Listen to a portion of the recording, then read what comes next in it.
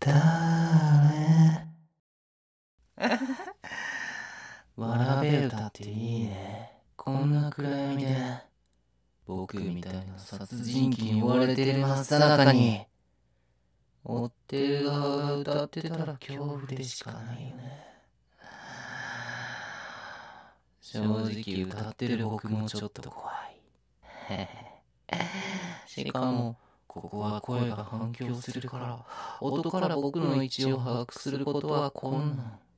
そう、例えば君の真後ろにいてもすぐには気づかれないくらいね。そんなに驚いちゃってかわいいな。あれ？なんでこんなところに水たまりがあるんだろう。それにちょっと匂う。ああ、そうか。いきなり後ろから出てきたから仕方ないよね。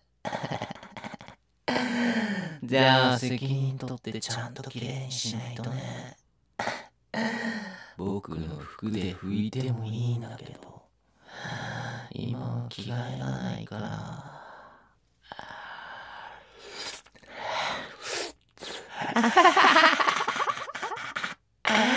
くっさーい。そんなに震えちゃって怖い。そうだよね。両親と妹が目の前で殺されちゃうの見てたもんね。こうやって追いかけられてってことは、目撃者の自分も殺されちゃうって思っちゃうよね。でも安心して。君は殺したりしないから。僕ね、一目見て追いかけてる時にも思ったの。逃げてる君、怯えて泣いてる君って、すっごく可愛いなって。僕ね、子供の頃から人を好きになったことってないんだ。人なんて、ただの抵抗しない虫や動かないマネキンにしか見えないからだ。そもそも感情なんてないの。僕の両親もこんな僕のことを気味悪がって施設に捨てたし、まあその日のうちに施設を抜け出して殺したけどね。でもね、君だけは違ったよ。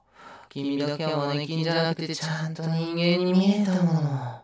感情がある、動く、抵抗する、感情をあらわにする。僕にとって初めて出会う人間。これって一目惚れってやつかな。ね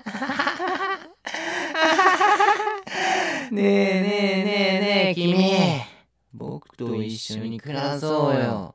僕と一緒にご飯食べたり一緒に寝たり、夜は毎日エッチなことをしながら一緒に暮らす。ダメ？なんで？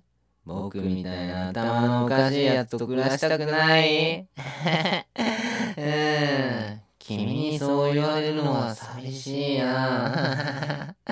でも僕は君と暮らしたいな。ああ、そうか。君は照れてるんだね。そうだよね。いきなり一緒に暮らそうなんて言われたら照れるよね。興奮しちゃって気づかなかった。じゃあ僕の家に無理やり連れて行くね。住めば都って言うし、そのうち慣れるよ。抵抗しちゃダメだよ。って言っても腰抜けちゃってるし、抵抗なんてできないかな。抵抗したらしたでおとなしくさせる方法はいくらでもあるしね。